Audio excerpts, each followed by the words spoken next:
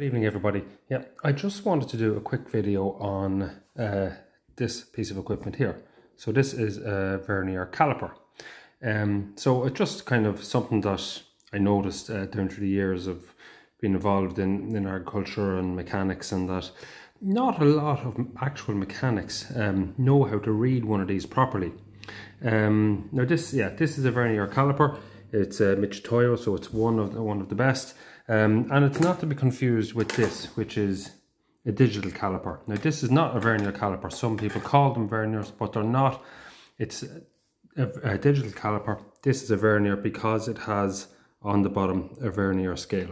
So this one is very simple to use. Obviously, you switch it on, you get a digital reading to the nearest hundred, and anyone can use that. Now they are, they're reasonably good once they're kept calibrated.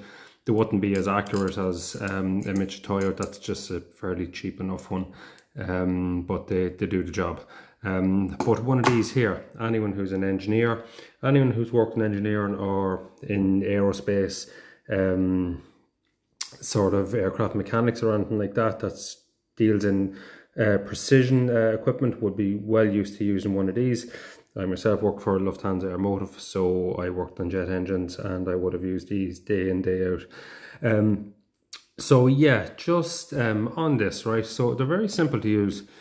When you look at it, right, okay, so we have the main scale along the body of it, okay. Now this can be used for measuring, outside diameter with these jaws, inside diameter, and then it can be used for measuring depth down into like a tread bore or something. Yeah, so what you do is you get an object, okay, so you take your measurement of it, whatever it is, lock it up so it doesn't move. Okay, we'll just place it down so we can get a good look at it. Okay, so we're looking down at the scale. So I just picked a completely random size there. So if we look at the scale, so our 0 on the Vernier caliper, on the Vernier scale, is just slightly over 21. Now most people would look at that and say, yeah, that reads 21, but it's not actually 21. If you want to be accurate to the nearest 100, which you will get from the Vernier scale, so every increment down here, if you look, so that would be 20.1, 20.2, 20.3, 20.4, and then within that we have segments. We have 5 segments, so each one of them will be 2 hundredths. Okay, so what we need to do is we need to look down at our Vernier scale. We need to follow along, look very closely, and see where one line here lines up perfectly with one line on the main scale. So where a line on the main scale and a line on the Vernier scale line up, that is where we're going to take our reading from, and that will be our accurate reading as to the nearest 100ths. So if we look closely, follow them along. So we start at 0, we work our way along. Okay, so we're getting pretty close there now. So I would say probably those 2 lines, that line there and that line there, line up perfectly. So that is telling me that it is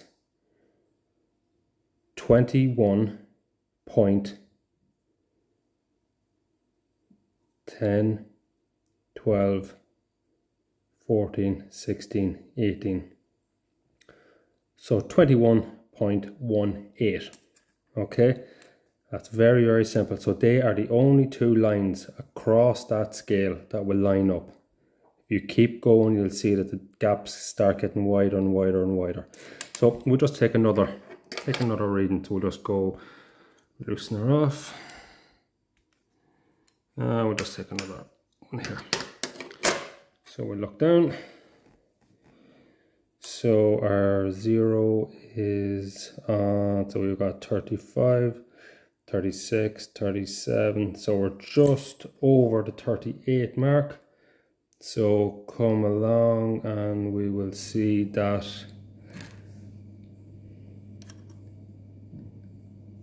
I would say those 2 there line up. So we've got 30, 5, 6, 7, 8, 38.08. 38.08, and that's it. It's as simple as that. The Vernier scale was developed by a French mathematician, Pierre Vernier, in 1631. So yeah, it's been around a long time. It's the standard measuring tool for centuries, actually. Yeah. So this one here is obviously, we, in Europe and that, we'd use our metric scale. So we also have the imperial scale up here, which would have been predominantly used back 20, 30, 40 years ago, but we're fully in the metric system now. Our friends in America would still be using the imperial scale a lot, in inches. But yeah, for today we'll go with the metric scale. So that's it. It's as simple as that. It's very easy to use, but it's surprising the amount of people who don't really know how to use it properly. So yeah, that's it for today. Thanks for watching.